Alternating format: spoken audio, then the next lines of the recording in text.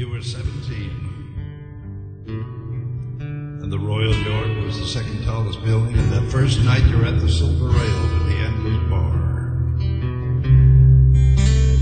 And the whiskey sours. You hadn't come with anyone or left with anyone.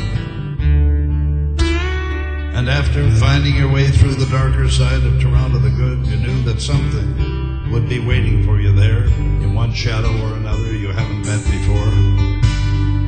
Up a bad set of stairs when everything turns to a seamless amber. And it seems like someone with cracked lips from nowhere brushes past yours to the music of the moment. No flattery here. And you don't want to be remembered.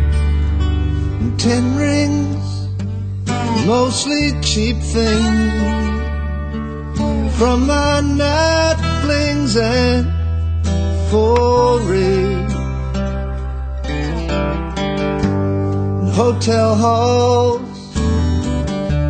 numbered door, looking for more fun and games. Passing each other on stairs,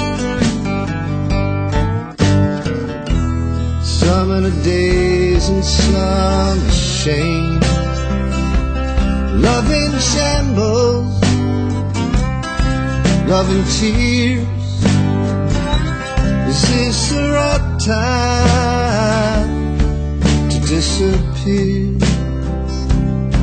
I want someone who knows someone to tell.